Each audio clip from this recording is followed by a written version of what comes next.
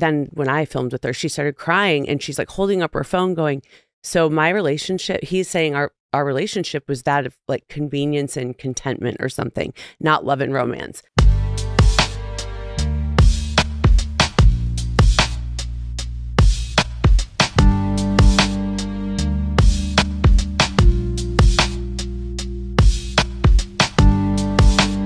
And she immediately is just flooding tears, looking at her phone going, so all of these memories, all of these wonderful trips we took, all of these videos I have, all these kissing photos, this was all bullshit? He was just gaslighting her.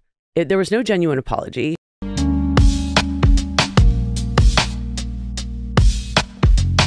He was saying how she never supports him. She doesn't validate him. This was after she found out. And he was telling her all the reasons why it was her fault. Exactly.